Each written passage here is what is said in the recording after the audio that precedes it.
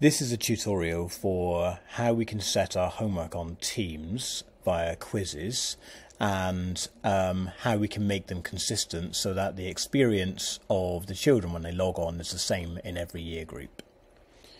So the very first thing you need to do is to create the quiz. And I'm going to do this in sections so that we are clear on each section. So we name the quiz and we name it weekly quiz, and then you need to give it the date, whatever the date is. Okay. And you don't necessarily need to put a description in there. Now, for some reason, it's got some weird ode question in there. I'm going to get rid of that.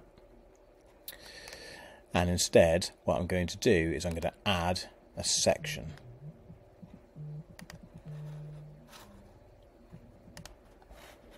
So I'll just do that again just in case. And so I go to add, new, downward arrow, add a section. And this section is going to be our geography questions. Geography. We started our geography topic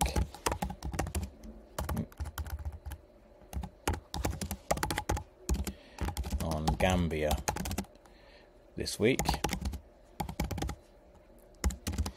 Here are a couple of questions to answer about it. Okay, and now I add a question. And the first question I'm going to add is a choice question. So, in which continent is Gambia? I can't spell continent, obviously. And I'm going to give 4 choices. The first choice is Europe. The second choice is Asia. The third choice is Africa. Fourth choice is South America. Okay, and I tick the right one and I give it a point. It's worth 1 point. And now I'm going to add another question. And again I'm going to make this choice. But this one I'm going to give some fairly plausible answers to really check their understanding. So the question I'm going to ask are, what are the 3 main impacts of changes in weather patterns on Gambia?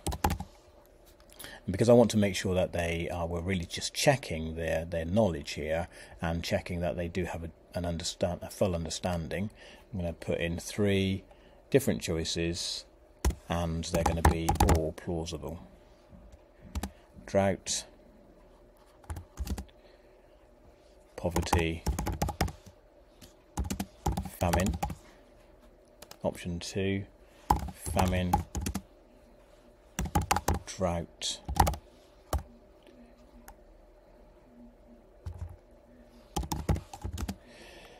and lack of food.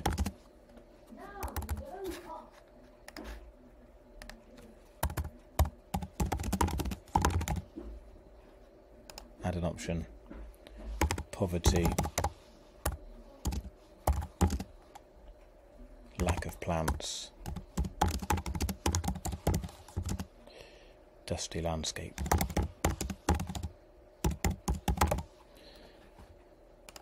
And put again, tick it where the right answer is.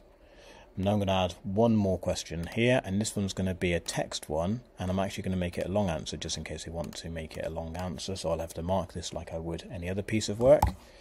And what is the difference between weather and climate?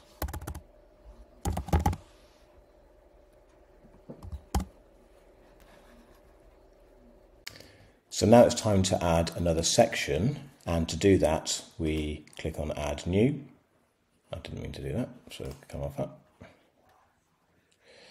Click on Add New and go on the down arrow and click Section, and this section is going to be our English.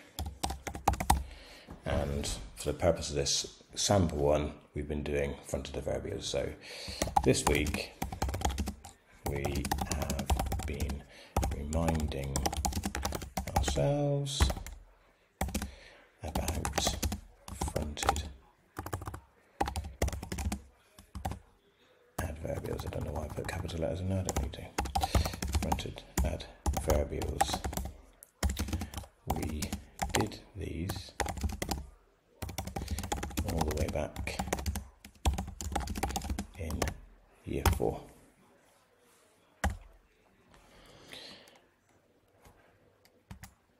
I'm going to put some instructions here as well. In these examples,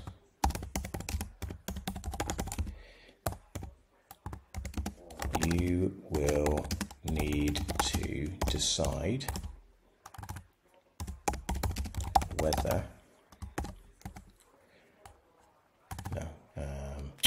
there is a fronted adverbial. In fact, you will need to 1. Decide whether there's a fronted adverbial. 2. If there is, then you will type the fronted adverbial in the answer box, and 3. If there is not, then type none.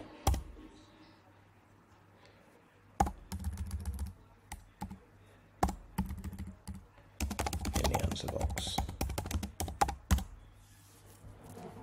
Okay, so now we're going to add some questions. So here's my first question then. Before I go to bed, I always read my book for 15 minutes.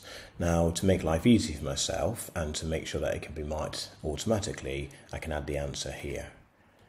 So I click on Add Answer, and all I'm going to do there is copy and paste, and then click Add.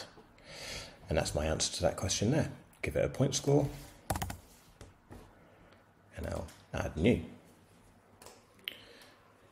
So this is my final question in this section, and the answer to this one is there is no fronted adverbial, and so I've put 2 correct answers there, none with a capital and none without a capital, just in case, and I'm not actually sure how sophisticated the answering system is and whether you have to add exactly the right words or not, so I've put that in there.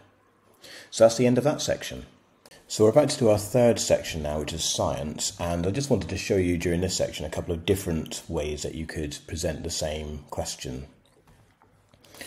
So we're going to add our new section, and that is science. I'm sorry, by the way, about the hearing the taps of the keys. I don't know how to turn that off. Science, and just this week we have been learning about the circulatory system. So we're going to add a question. The first question I'm going to add is a text question, so we'll need to mark this one like I do any other piece of work, and it is, what is the circulatory system? And I'll make that a long answer, give it a point score, and that's that one there. So this next one, I'm going to add the same questions twice, but using slightly different way of doing it. So I add my next one, and I can add a choice question. So this could be a choice question, and it is basically option is agree, and option 2 will be disagree. And the question of this one is arteries carry blood to the heart. Okay, I'm going to add in insert an image for that one to remind people about the bit on the schema that we had. And somewhere in here I've got this. I put it there. Artery, I think. Yeah, that was the artery. And that wasn't the artery. That's the wrong image. Sorry about that.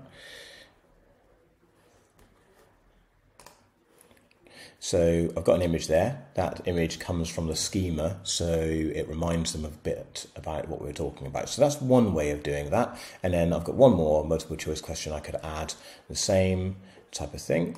So I add another, oh, it's not a text question, delete that one. Add a choice question, and it will be, again, agree or disagree.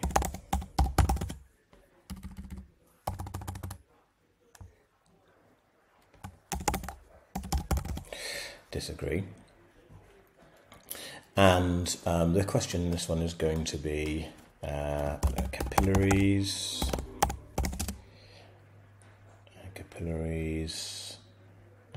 connect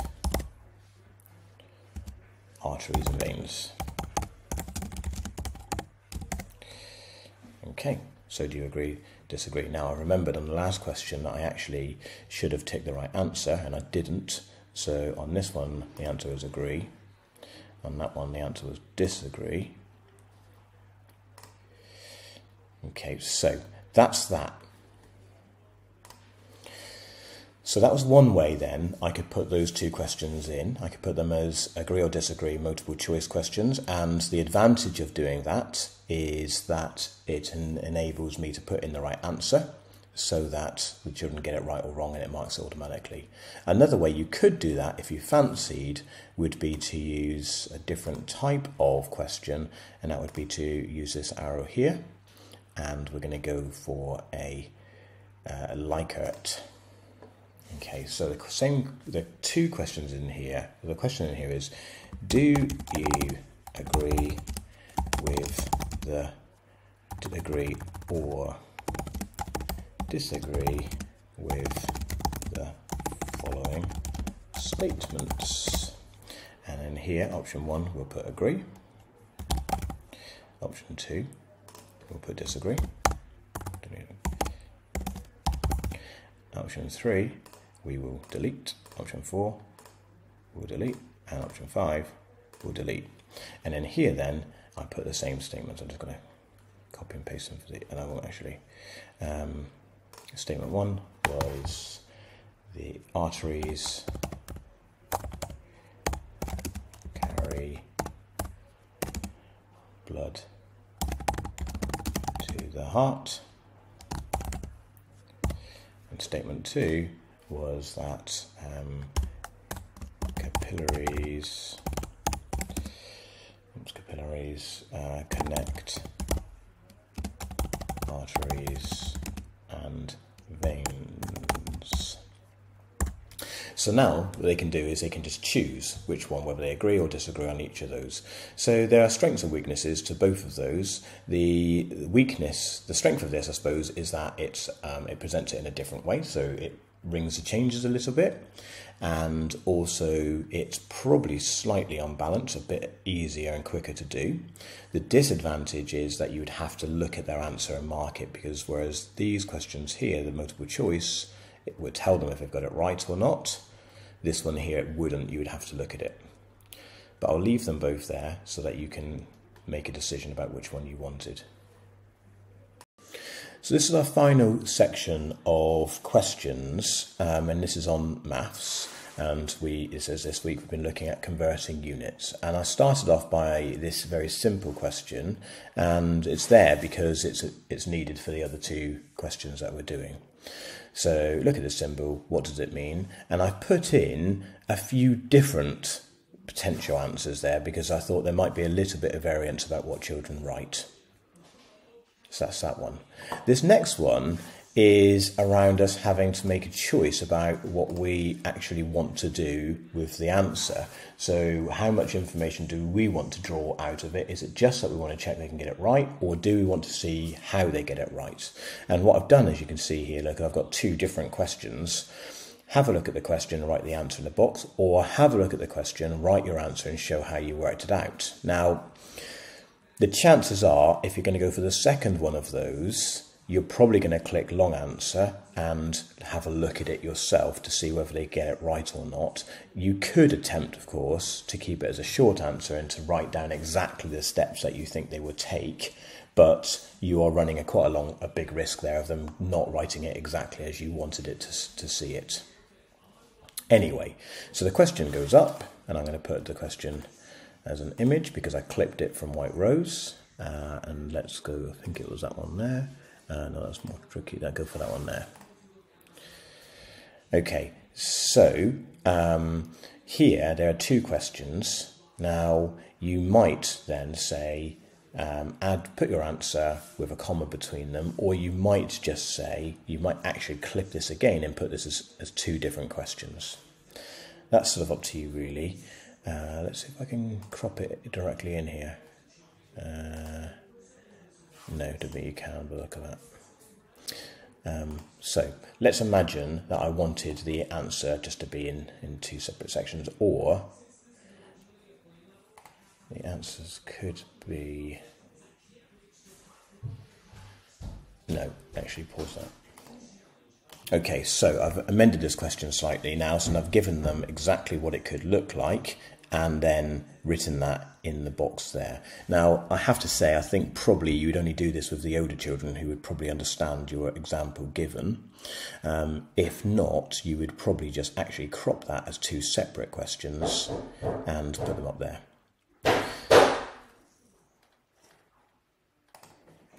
So here's the final question then, and I add this as a text.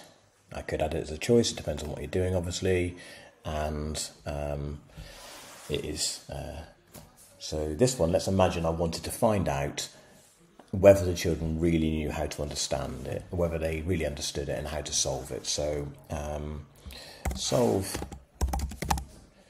this problem and type out how you solved it. And on that one, again, I upload an image that I cropped from White Rose. And, nope, got that one already, that one there. And there you go. So that's my problem, and I'm going to put that as a long answer. It's worth 1 point. And that's it. So that's where they can then write their answer. And they need to show how they solved it as well. Now, it doesn't have to be that way. I can just type in the answer. And actually, I just realised I put 2.6 miles, and that was actually 2.5 miles. So let's make sure that's corrected. How do I do that? Okay, down. I'll have to add that in properly. Eva was 16 kilometres. And Ted was 2.5 miles. Add.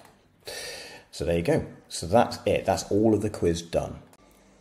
So now we've finished the quiz. There's just a couple more things to do just before it's ready to post as an assignment. So we added one more section, and that's just the ending section. And this could be well done. No, it could be, or we could call it spellings. Oops. And TT Rockstars. And it just simply is this. Well done for completing your quiz. Now you need to complete your TT Rockstars. Oh, what's wrong with me today? And spellings. Here are the links. And then you would have TT Rockstars. spelling's wrong with me today. I can't type or spell. And that you would turn that into a link by putting the link there and spelling shed.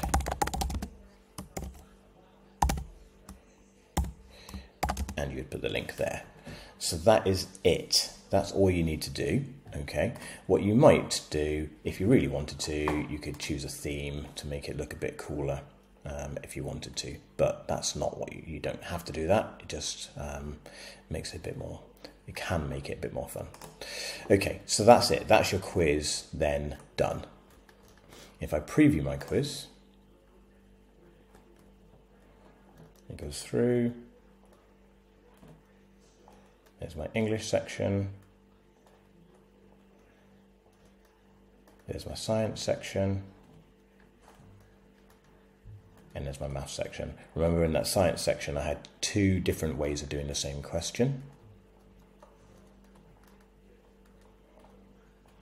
And then there's my final section with the links. Okay, brilliant.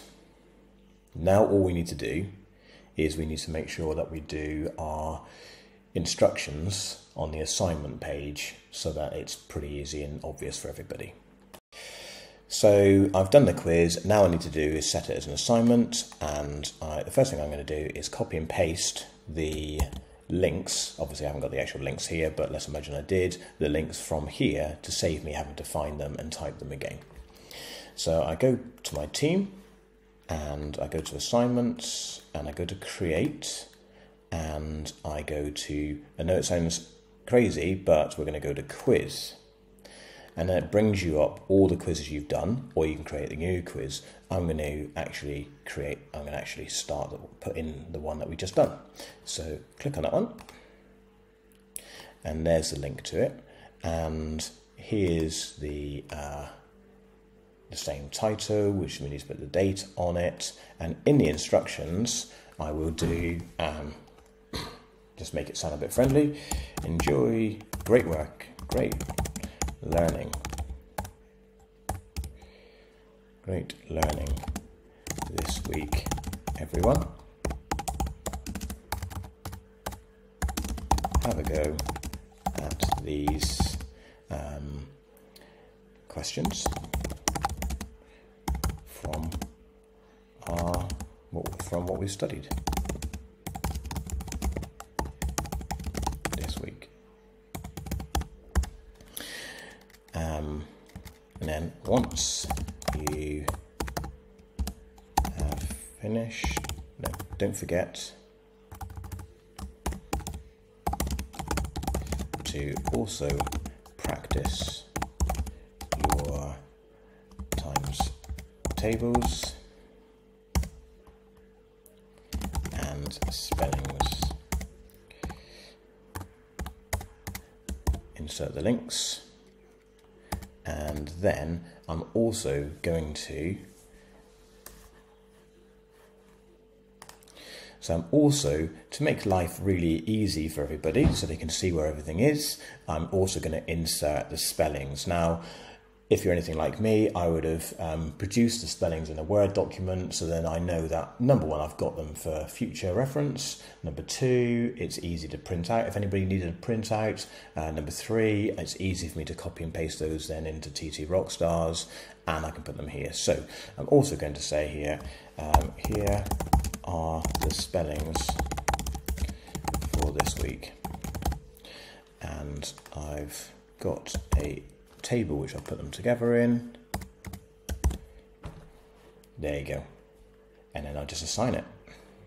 Everything happy. I'm happy with everything. I obviously change all the date and all the rest of it. And then I click assign.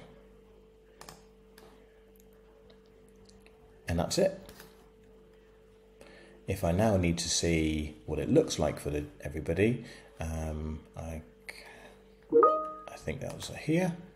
Okay, I've just got one person. I've left one person. I hope Martha doesn't mind. I've left one person in my list of children. But let's have a look at what it looks like from student view.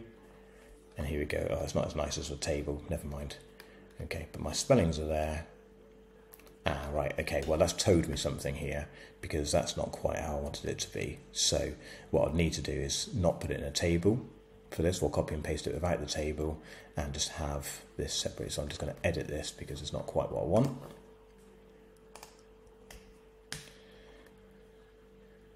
Edit the assignment. Okay, so let's have a look at that. Let's take that out of there and put that in there instead, and take it out of there. Okay, there you go. Spelling's very much. There you go. So that's a little bit better now. So let's have a quick check. What's it look like? Student view. There you go. All right, perfect.